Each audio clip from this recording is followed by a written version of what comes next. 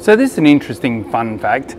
At Perth in the race on the Sunday, we pulled 2.5 kilos of used rubber out of the car. Now, it ends up in the weirdest places, like the sills fill up through there, the rear bumper ends up with about this much all the way along, and this is what it looks like. That's what 2.5 kilos of rubber looks like.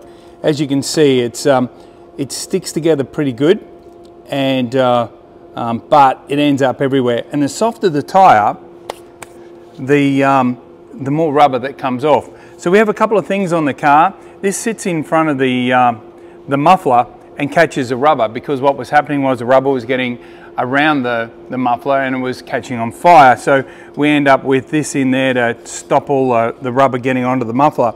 And another interesting thing is with the soft tire rubber or the super soft tire rubber, when you're cleaning the cars down, it's a lot harder to get off the car. It smears really easy. So it's much stickier.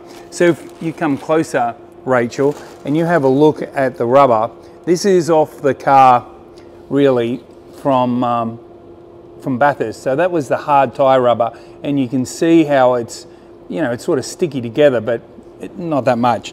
If you look at this one, this is the soft tire rubber from Perth, and you can see it's actually got a very different look about it, but even now it's still sticky and flexible where this isn't. So it does make a bit of a difference. The softer the tire, the more rubber we get, but Thomas collects this stuff for me and leaves it in a neat little bag at my office. So whenever we see something that creates a good story, the boys are onto it here at BJR.